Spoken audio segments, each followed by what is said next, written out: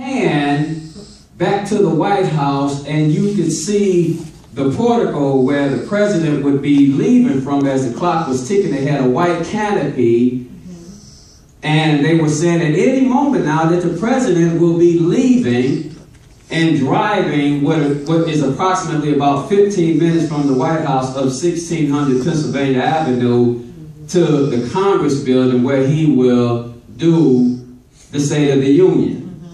I'm going somewhere here. And so as the president and the first lady came out of the portico, you see the beast, which is his car is what they call it, the beast. And all the security, Secret Service is standing around. And then you see about 16 to maybe 20, 25 other vehicles. You got police, you got Secret Service.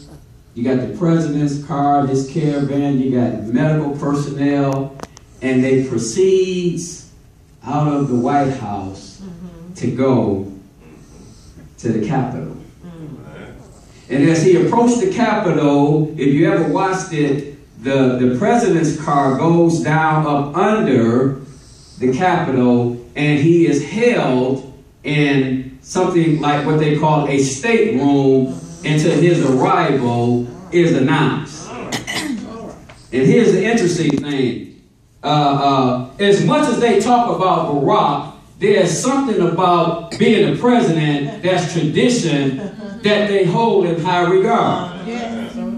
So when the president comes and gets ready to speak, what they call the